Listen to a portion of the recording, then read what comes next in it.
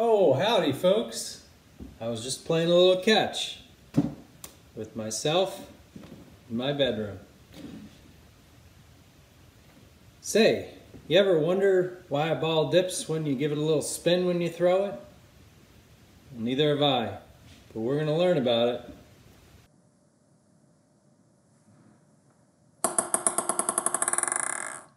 Here's a little ASMR for you. Okay, very quick about the Magnus Effect. So this is the effect that you get when you get lift, when you have a rotating sphere or cylinder or object. We'll talk about what causes it in a second. A couple of things about this video. Number one, we are going to be treating primarily spinning spheres as opposed to cylinders. Cylinders have also been pretty well studied, so we're going to focus on spheres, things like ping pong balls. Number two is you have to be aware that there's a difference between a situation where the sphere is stationary but spinning and the flow is coming at the object. I think for you it would look like that. And the case where the object is moving, spinning and moving through fluid that is stationary. Okay, so for the example that you see here where the flow is coming from the upper right and moving to the lower left, for a stationary sphere where the flow is moving in that direction, that is, in terms of the physics, nearly identical to the situation where the sphere is moving in this direction shown here through stationary fluid. And the reason that this is important for this effect is that a lot of the applications are actually objects moving through fluids. So a typical application is actually the trajectory of a sports ball where the ball is spinning and it has curve or it has lift upwards or downwards. And that's why we need to be aware of this. So my little mantra for you is to always put yourself in the frame of reference of the sphere and think about which direction the flow is coming from. That flow direction is going to dictate the drag force, and it will also dictate the lift force depending on the spin direction. Okay, so be the sphere and see the flow. Okay, so you might want to get that tattooed on your arm, or I don't know, that maybe like probably not the lower back, but maybe just like the inside of your arm, so you can kind of glance at that every once in a while, that mantra, and I think that will be helpful. Okay, sorry, I couldn't help myself. Let's talk about the flow direction on a spinning ball, okay? And I think this is easiest to explain using a combination of the no-slip condition on the ball and Bernoulli's equation. So for the spinning ball, the fluid that is touching the ball will be stuck to the ball and moving at the velocity of the surface of the ball, which means that the arrows for the flow touching the ball at those locations will be like I just drew there. Now we have to go for the streamlines, okay? So this would be maybe, I don't know, maybe the dividing streamline. The flow up here is going to be accelerated because it's moving in the same direction as the surface of the ball, okay? And so the streamlines would tend to converge there. That's how you know that the flow is speeding up. And conversely, on the other side of the cylinder, the flow is going to be slowed down a little bit because it's opposing the direction of the surface of the cylinder there, okay? So what that means is that at the top, or over here, you have high velocity, and at the bottom over here you have low velocity. It's not quite the top or the bottom, it's a little bit to the left and the right. According to Bernoulli, where we have high velocity, we have low pressure. Okay, so that means that on this side of the object we have low pressure, and on this side of the object we have high pressure, and that will cause a lift force in the high to low pressure direction. So let me get another color here so I can highlight that. Let's go with red.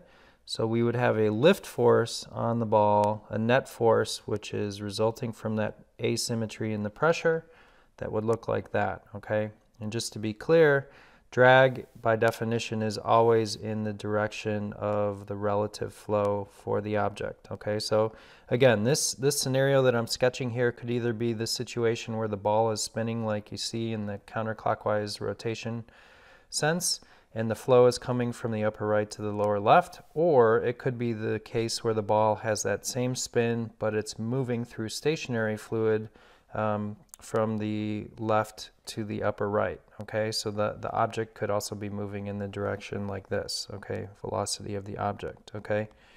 So, you know, when you're trying to figure out the direction of the Magnus force resulting from the spin, you can draw this Bernoulli diagram and try to figure out high to low.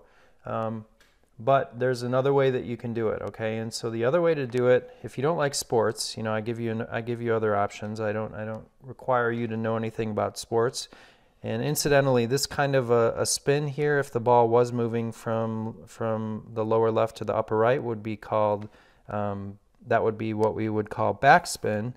And if you do know, I don't know why I teased you by saying if you don't know sports, and then I'm going to talk about sports, but anyway, this is called backspin, and that is, you know, like in tennis, that would mean that the ball would actually end up kind of veering up like that a little bit, okay? And again, if you don't know anything about sports, that meant nothing to you. So if truly, I swear this time, if we don't know about sports, is there a way that we can kind of automate figuring out the direction, and we don't want to draw the Bernoulli, can we figure out a way to automate the direction of the force from the flow onto the spinning ball? And I would like you to think about the cross product, okay? So in this case, we have a few different vectors. The one, let me get another color going here. The one color we have is, this is the velocity of the fluid, so I'll just call that V. And so if we think about the cross product, remember the cross product from calculus, if we cross the velocity with the rotation rate of the object, and again, this is the velocity of the fluid, we would have that rotation rate kind of coming out of the board, right? So it would be coming out of the page.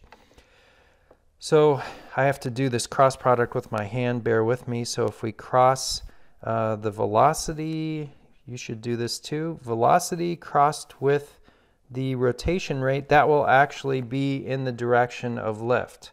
You know, lift direction is in the same direction as V cross omega. And you should pause the video and get your hand out, warm it up, do your vector crossing like that, okay? So it would actually be in the V cross omega, I believe, direction, okay?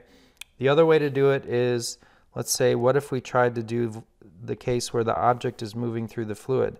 If we do velocity of the object cross with omega, is that in the right direction? And I don't think it can be, because V object is opposite to V of the fluid. So indeed, if we take that velocity, I got to cross it here, you would actually want to do minus of that, okay? And that would give you the direction of lift, okay? So that is kind of a way to automate it, you know, and I don't know that vector cross products are better than sports, but I am giving you some options. You know, I'm trying to appeal to all different kinds of interests here, okay? So you can either use velocity of the fluid, this is the fluid velocity for the case where the ball is stationary, and cross that with the rotation rate.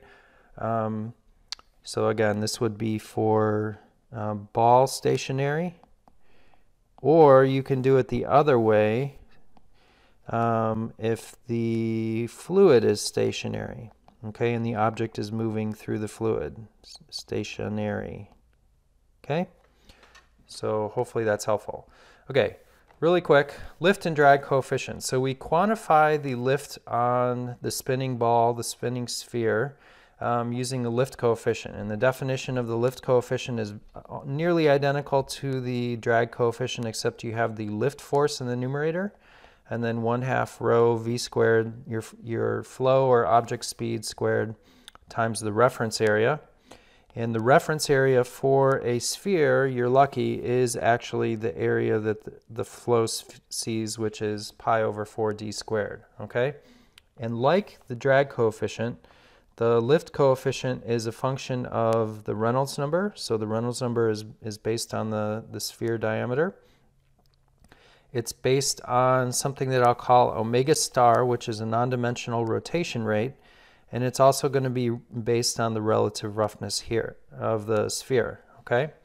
So this parameter omega star is what you see over here on the x-axis of the graph, which is the actual rotation rate, and the units of that have to be in radians per second, times the diameter divided by twice the velocity, okay? So twice the speed of the flow. I guess I'll go ahead and use the letter V since I'm using V, but obviously the graph is using U over here. But that's the non-dimensional rotation rate, okay? And it's hard to find one chart that will show you the dependence of all three variables for the lift coefficient. So this is a typical chart, and the thing to note is that this is for a fixed value of the Reynolds number. They didn't mention this, or they did mention it. It's a smooth sphere, so this chart also is for epsilon over d of, what would smooth be?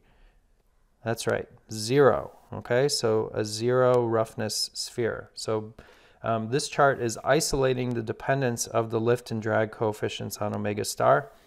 One thing I want to mention, what I just said.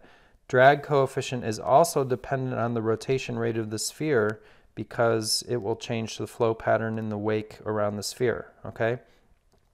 So as a cross-check, notice that this is for a fixed Reynolds number. If we dial the rotation all the way down to 0, this value here, you should be able to find that value of the drag coefficient on your standard drag coefficient for a sphere chart for the Reynolds number of 60,000, because that's what that value is, okay? So you may want to cross-check. 0.5 is a typical sphere drag coefficient for a lot of Reynolds numbers, a pretty wide range, but that's kind of how you would relate this graph to the standard graph that you have, which is essentially for omega, or the rotation rate, equaling 0, okay? So that's really all there is to lift of a sphere. We have the direction, we have the magnitude, and I think in another video I'll show you an example where we can really put this to use, okay?